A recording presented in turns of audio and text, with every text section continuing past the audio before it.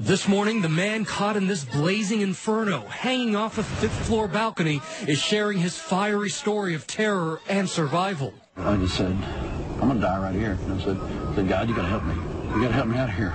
Curtis Razik, a construction worker, was inside this Houston apartment building when it went up in flames Tuesday, quickly turning into a 5-alarm fire. His only option, the balcony. I looked back at the building, and I saw the flames right there. Right behind that smoke that I saw were the flames. The flames licking his clothes, hands, and ears. He says he had no other choice but to take a leap of faith. Watch again. Witnesses hold their breath as Curtis hangs, and then a swing and a jump right onto the balcony below. That was the only option. That was the only option. The flames closing in, Curtis says he was about to jump all the way to the ground.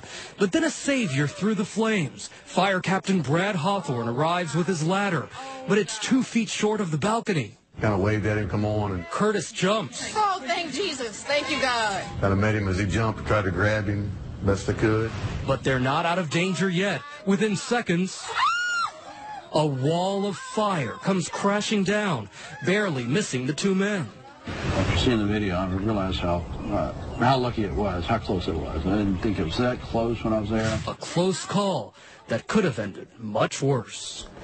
And it was so close that Curtis did sustain some burns, but he is doing well this morning, and in fact, he is already back at work. But it's unbelievable to see that wall just sort of coming down.